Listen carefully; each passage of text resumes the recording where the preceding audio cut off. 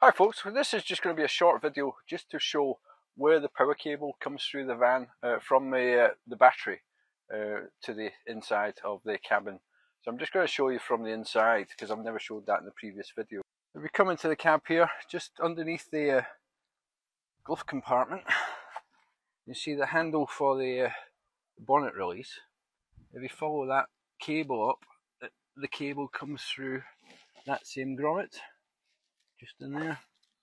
So it's in this piece of conduit, and in that grommet there's like three holes that I just poked a screwdriver through from the other side, and then passed my wire through one of the holes. It's like a, in fact, I can go and show you.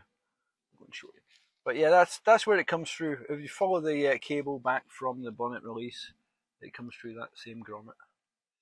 So just there is where the grommet is, and you can see just on the right hand side it's got like a little pokey out bit, as I would say, like a nipple. There's three of those on it. I just poked through one of them from this side just with a quite a sharp little screwdriver, being careful not to damage anything behind it, but there isn't really anything behind it to catch, but I would say just be gentle. And let's bring it back out.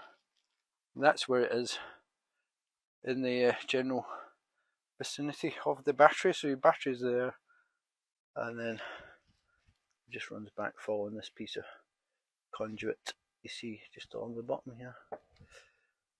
So I hope that helps answer some questions.